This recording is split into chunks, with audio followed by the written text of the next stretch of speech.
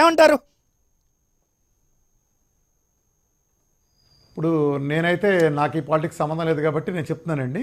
అంటే government present అయితే state government కానీ ముఖ్యంగా సెంట్రల్ గవర్నమెంట్ కానీ హుస్సేన్ బోల్ట్ లాగా బిగిన్ అవటం పరిగెత్తడం వాస్తవమే. నేను 100% అప్రిషియేట్ చేస్తాను. కానీ ఏం జరిగిందంటే రెఫరీ విజిలేసిన తర్వాత 2 నిమిషాలు లేట్గా బయలుదేరారండి. అది ఒకటే సమస్య, అంతమించేం లేదు. సెల్ఫ్ క్వారంటైన్ చేస్తుంటే బాగుంది. ఎనీవే పాస్ట్ని తలుచుకుని ఇలా చేస్తుంటే బాగుంటుంది అనుకుంటే మూర్ఖుల లక్షణం.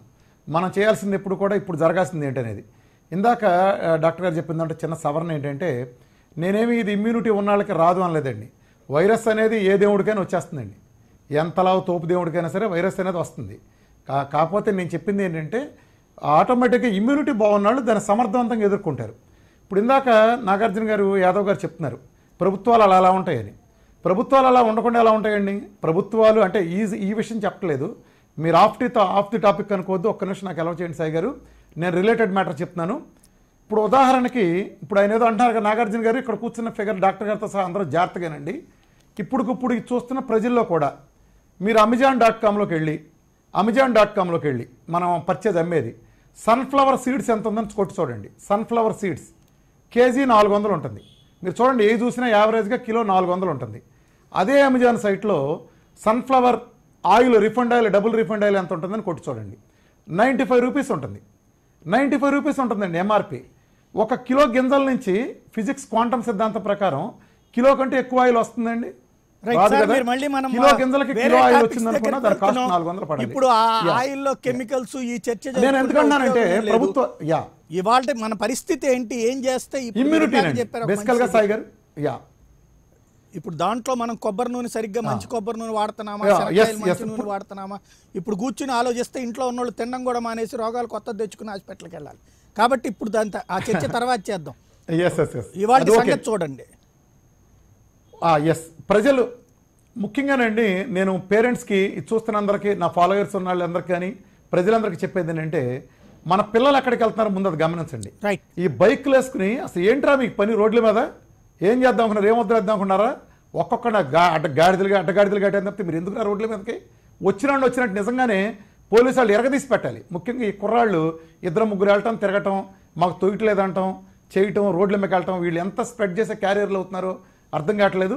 అట్లానే నేను కాలనీలో కూడా గమనించింది ఏంటంటే, ప్రభుత్వం తక్షణం తీసుకోవాల్సిన చర్యలు, కూరగాయలు రైతు బజార్లు పెట్టద్దండి దయచేసి.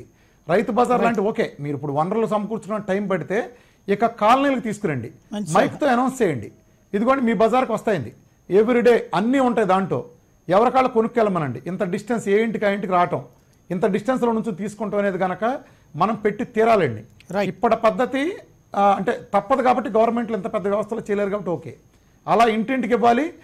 ఆ మెడిసిన్స్ కానీ ఏదైనా డాక్టర్స్ కానీ ఎవరైనా వచ్చిన కన్సల్ట్ చేయాలన్నా డాక్టర్ల ఇళ్ళకి వచ్చేటట్టు లేకపోతే సెల్ఫ్ బాగా ఎమర్జెన్సీలకి అయ్యేటట్టు చేయాలి తప్ప ఇది చాలా ప్రమాదం ఉందండి. ఇప్పుడు బయట మినరల్ వాటర్ దగ్గర నుంచి కూడా ప్రతి చోట కంటామినేషన్ జరుగుతుంది. ఇదన్నీ కూడా జాగ్రత్తలు తీసుకోవాలి. ముఖ్యంగా అందరూ వేడి నీళ్ళు తాగండి. ప్రజలంతా కాళ్ళు చేతులు శుభ్రం వేడి నీళ్ళతోనే స్నానం చేయండి. సమ్మర్ అని కూడా చూడొద్దు. రెండోది ఏంటంటే పూర్తి నిరాశపడద్దు. మన భారతదేశంలో రాబోయేది సమ్మరు, మీరు జాగ్రత్తగా గమనించండి. ఇది హ్యూమిడిటీ కానీ చలి కానీ ఎక్కువ కొన్ని దేశాలు, ఈవెన్ మీ న్యూయార్క్ చూస్తే నిన్నటి వరకు 3-4 ఉందండి. సాయి గారు మీరు ఈ పాయింట్ గమనించండి. చైనా కానీ ఈ వచ్చిన దేశాలను చలి దేశాలు, అంటే ఇరాన్ లాంటివి వచ్చినాయంటే వేరే విషయం. అక్కడ ఏం జరుగుతుందంటే తొందరగా స్ప్రెడ్ అవుతుందండి. మన దేశంలో పోను మనకు అడ్వాంటేజ్ ఉంటుంది. అట్లానే తేలిగ్గా తీసుకుంటానికి లేదు. సెల్ఫ్ క్వారంటైన్ నేను అనుకుంటాం ప్రజల్ని ప్రిపేర్ చేస్తున్నా. ఏప్రిల్ 14తో చేసినా ఉపయోగం లేదండి. ఇది ఖచ్చితంగా మే అనేది చూడకుండా మనం ఉండం. నేనైతే ఖచ్చితంగా చెప్తున్నా, ప్రజలు దానికి కూడా ప్రిపేర్ అయిపోండి. మే అనేది కూడా లేకపోతే ఈ దేశం 8% బయటపడదండి. మరణాలు అయితే ఉండవు, కానీ దీని కారణంగా వృద్ధులు కానీ పిల్లలు కానీ మరి వాళ్ళకైతే మరి చాలా ప్రమాదం జరిగే అవకాశం ఉంది. కాబట్టి మనం తర్వాత తరాలని భవిష్యత్తు తాత పెద్దాళ్ళని కానీ కాపాడుకోవాలంటే ప్రజలందరూ కూడా ప్రభుత్వం చెప్పినట్టు స్వచ్ఛంగా చేయాలి. నేను ఖచ్చితంగా కేంద్ర రాష్ట్ర ప్రభుత్వాలు అద్భుతంగా పనిచేస్తుంది అనే విషయాన్ని నేను ఖచ్చితంగా సర్టిఫై చేస్తున్నానండి.